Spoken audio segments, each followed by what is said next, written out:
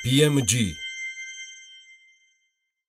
ბოლონიასა და თბილისში შორის პირდაპირი ფრენები დაინიშნა და ბილეთის ფასი ორივე გზაზე მსურველებისთვის 921 ლარიდან არის ხელმისაწვდომი. Ამ რეისის უპირატესობებსა და შესაძლებლობებზე თბილისში პრეტენტაცია გაიმართა სათაურით იტალიური ივნისი. ქართული ივნისის სახელით კი იტალიელ სტუმარს ბოლონიის აეროპორტის წარმომადგენელს ანტონელო ბონოლის ჩვენი ჟურნალისტი ელენე ჩომახიძე ესაუბრა, ნახოთ ინტერვიუ. ბატონო ბონოლისი, მადლობა თქვენი დროისთვის. ბოლონიის მიმართულებით პირდაპირ ფრენებზე რომ გითხრათ. როდის და რატომ დაინიშნა პირდაპირი რეისები ორ ქალაქს შორის? უკვე თითქმის ერთი თვეა, რაც საქართველოდან ბოლონიის მიმართულებით პირდაპირი ფრენები დაინიშნა. მოლაპარაკებები ჯორჯიანი აროესთან გასული წლის სექტემბერში დავიწყეთ და შეთანხმებას მალევე მივაღწიეთ. რადგან ჩვენ დავინახეთ ქართული ბაზრის პოტენციალი. ნოემბერში გადაწყდა, რომ ფრენებს გაზაფხული სეზონზე დავიწყებდით, ანუ ეს იქნებოდა დაახლოებით მარტის ბოლოს. მცირეოდენი დაგვიანების შემდეგ ჩვენ დავიწყეთ პირდაპირი რეისების მიღება საქართველოდან.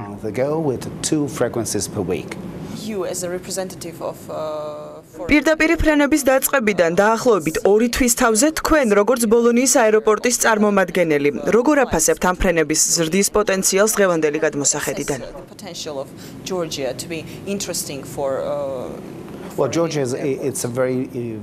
უპირველეს ყოვლისა მინდა აღვნიშნო, რომ სავიზო რეჟიმის გაუქმებამ ძალიან დიდი და პოზიტიური გავლენა იქონია საქართველოდან ევროპაში განხორციელებულ ფრენების ზრდაზე და პირიქით. სწორედ აღნიშნული შესაძლებლობიდან გამომდინარე ვფიქრობ, რომ ორმხრივი ფრენების ზრდის პოტენციალი არის ძალიან დიდი და მზარდი.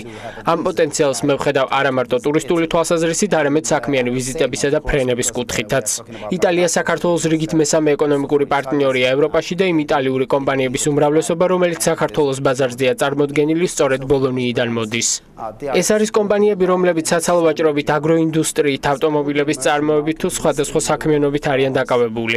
საქართველოს ბაზარი განვითარების ძალიან მაღალ საფეხურზეა და აღმოსავლეთ ევროპაში ერთ-ერთი გამორჩეული ქვეყანაა პარტნიორობის კუთხით იტალიისთვის. ამდენად შესაძლებელია, რომ იტალიასთან მიმართებით საქართველოს როგორც სატრანზიტო დერეფნის პოტენციალზე ვისაუბროთ. შესაძლებელია, რასაკვირველია, მით უმეტეს იმის გათვალისწინებით, რომ საქართველო კავკასიის რეგიონში ყველაზე განვითარებული ქვეყანაა. საქართველოში პირდაპირი ფრენების დანიშვნით ერთიორად გაიზარდა ფრენებზე ხელმისაწვდომობა, თუნდაც როგორც ბაქოს, ერევნისა და ირანის მიმართულებებით. და სწორედ ეს იყო ის საკითხები, რაზეც ჩვენ მოლაპარაკებების ეტაპზე ჯორჯიანი აროესთან ჰქონდა საუბარი. საქართველოს როგორც სატრანზიტო ქვეყნის როლი სწორად შევაფასეთ და დავინახეთ დიდი პოტენციალი. რომელი დანიშნულება უფრო აქტუალურია თქვენი შეფასებით დღეს? ტურისტული თუ საქმიანი? მინდა გითხრათ, რომ ორივე ერთად. ჩვენ როგორც ბოლონიის აეროპორტი ორივე დანიშნულებას ვუწევთ რეკომენდაციას და ვთავაზობთ ჩვენს მგზავრებს. იტალიელებისთვის საქართველო როგორც ტურისტული დანიშნულების ადგილი ძალიან საინტერესოა, რადგან აქ არის მიქსი თანამედროვე ცხოვრების სტილისა და ძველი ტრადიციული კულტურის. აქ არის ღამის ცხოვრება და უამრავი ულამაზესი ადგილი, რომლის მონახულებაც იტალიელ ტურისტებს ძალიან მოსწონთ. რაც შეეხება საქართველოდან იტალიის მიმართულებით ჩასულ ტურისტებს, მინდა აღვნიშნო, რომ ბოლონიიდან მათ შესაძლებლობა აქვთ მოკლე დროში მოხვდა ყველა საინტერესო და გამორჩეულ ტურისტულ ლოკაციაზე იტალიაში და არა მარტო იტალიაში. ყველაზე მოხსენებული მიზეზის გამო რასაკვირველია, ტურისტული დანიშნულების ფრენები ჭარბობს. თუმცა დიდია იმ მგზავრთა რაოდენობაც, რომლებიც საქმიანი ვიზიტებისთვის სარგებლობენ პირდაპირი ფრენებით. მთლიანობაში რომ შევაჯამო, მე დარწმუნებული ვარ, რომ ეს პირდაპირი ფრენები ბოლონიასა და თბილისში შორის ხელშეუწყობს იტალიას საქართველოს შორის ეკონომიკური ურთიერთობების განვითარებას. საქართველოს საინვესტიციო გარემო რამდენად ხელსაყრელია თქვენი აზრით? ერთადერთი მინუსი, რაც საქართველოს ბაზარს შეიძლება ჰქონდეს, ეს არის მისი ზომა და მასშტაბები და ინვესტიციის განხორციელების მიზანშეწონილობის შეფასებისასაც ალბათ შედარებით მეტი დაკვირვება სჭირდებათ ინვესტორებს. თუმცა მაინც გავიმეორებ, რომ საქართველო ძალიან მრავალფეროვანი შესაძლებლობების ქვეყანაა. როგორია თქვენი პროგნოზები? რამდენად გაიზრდება უახლოეს მომავალში ფრენების რაოდენობა იტალიასა და საქართველოს შორის ბოლონია-თბილისს შორის დანიშნული პირდაპირი ფრენების დანიშნის შემდეგ?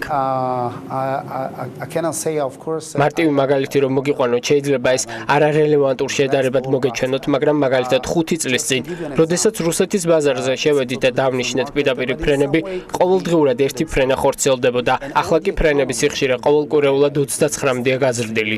მინდა აღვნიშნო, დაინიშნა, რომ ბოლონია ინვესტიციების უმეტესობას სწორედ აღმოსავლეთ ევროპის ქვეყნებში ახორციელებს. Ჩვენ შემთხვევაშიც ასეა. ინტერესი ამ რეგიონის მიმართ ძალიან დიდია. თუ საქართველო იმ ტემპებით განვითარდება, რა ტემპებითაც აღმოსავლეთ ევროპის სხვა ქვეყნები ვითარდება, მე დარწმუნებული ვარ, რომ უახლოეს წლებში ფრენების ტრაფიკი გაორმაგდება. ფრენების სიხშირეზეც მინდა რომ მკითხოთ, რა პროგნოზის გაკეთება შეგიძლიათ მის ზრდასთან დაკავშირებით.